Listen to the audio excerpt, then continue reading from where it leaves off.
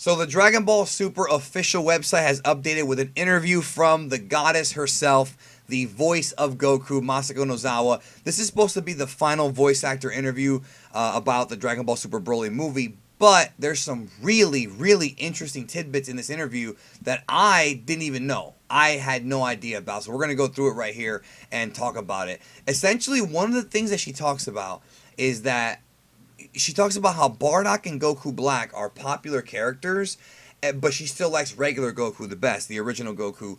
She points out that Goku Black is popular with female fans, but while playing Goku Black, she never wanted to see someone with Goku's face be so evil. So that's kind of a cool, statement that she made there. But it's interesting because I never knew what she's talking about, that Black is popular with female fans. I didn't, obviously she's talking about Japanese female fans. I didn't know the demographics in Japan really liked the Goku Black story. Now, she talks about also Turles, or Tullus as they say.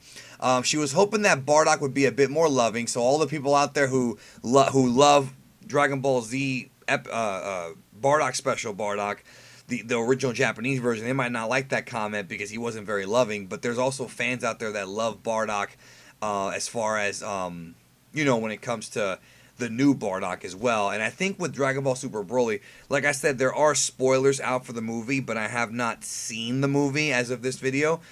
So I don't know how it actually plays out, but it seems like with the movie, they're going to kind of bridge everything and make it so that Bardock is still like a tough guy, but he still kind of cares about Kakarot, which is what they did in Minus. So he's going to care about his son like he did in Minus, but he's still going to be that tough badass. And I can't wait to see that because we now know for sure that, he's going to confront Frieza. And then she talks about how, he's a Saiyan, so, what are you going to do? And they talk about how the recording sessions for this interview was actually done when she was doing the Bardock scenes. She talks about how she tried to make Bardock more cold, which actually Sonny Strait, who plays Bardock in the dub, does the same thing. He tries to make Bardock be more cold, more, callous.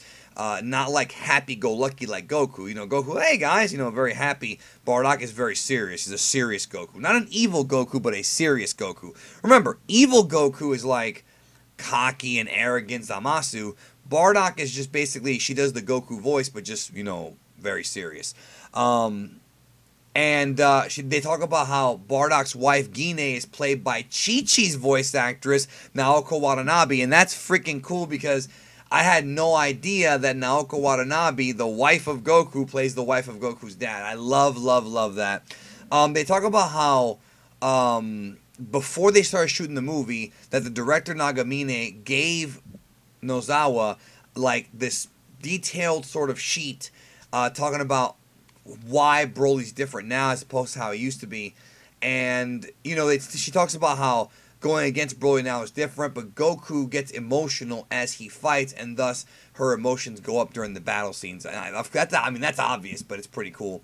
She talks about how when she first read the script, that she was a little bit annoyed at how much Goku gets beat up in the movie, which is a little bit of a spoiler, but you knew it was coming. It's a Broly movie. We know now with the spoilers that he really gets beat up. He gets bruised up in this film.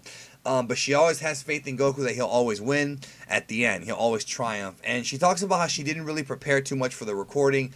Everyone always talks about how great her vocal cords are, how good a performer she is. But she never had any problems with it. So pretty much she talks about how the long battle scenes are enjoyable to record. And that's pretty freaking cool because, and there's a lot of stuff here, by the way, guys. We're going to go through a lot of it here, but I'm trying to keep it going pretty quickly. She does like recording battle scenes and blowing out her throat, but she can do it. She can do it, Sean Schemmel talked about this at New York Comic Con. He asked her, how do you keep your voice good? She's like, I'm Super Saiyan. I can do what I want. Like, that was a cool response by her. She's like, oh, I'm a Super Saiyan. That was cool. Or Super Saiyajin. So Nozawa talks about how this is the 20th Dragon Ball movie, and she actually loves Dragon Ball from start to finish. She had a lot of fun playing Goku as he journeys from childhood to adulthood, fighting all sorts of enemies along the way. And she talks about how the movie starts out very differently, which the spoilers already gave away. It's a lot of flashback stuff with Frieza instead of Goku. And she talks about how the movie starts, it does start action-packed and then gets to the current stuff, which we already discussed. Shouldn't be a thing there. But she was talking about how much of a page-turner that script was and that she couldn't, stop.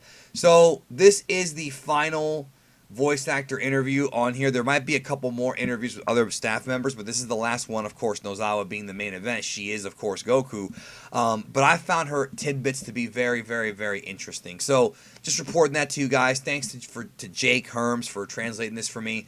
And yeah, I cannot wait to see the movie and see her performance. I'm going to go see it in LA. It'll be the first time that I see a Dragon Ball Z movie in years dubbed first. I always watch the sub version first and then watch the dub.